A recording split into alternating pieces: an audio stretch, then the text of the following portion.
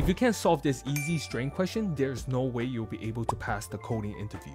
So given a string, reverse all of the vowels inside the string. Let's say we're given this string, we have the following vowels. If we reverse them, we get the following resulting string. Let's go over the thought process. We can implement a two-pointer approach. One pointer will start on the left side and one pointer will start on the right side. Now the left pointer will scan forward to look for characters that's not a vowel.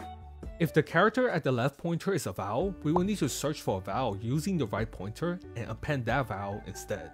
Now we can repeat the process. When a character is not a vowel, we can append it to our resulting string. If a character is a vowel, we will use the right pointer to search for the next vowel. Let's go over the code, create a string to keep track of the characters, implement the function reverse vowels taking the input string, write the resulting string and the right pointer, iterate through the indices, retrieve the current character. If the current character is not a vowel, append it to our string, continue to the next character. Now if the current character is a vowel, skip all the characters that's not a vowel from the right pointer, append the vowel at the right pointer, return the resulting string. Implement the function isVowel taking in the character, return true if vowel string contains the character.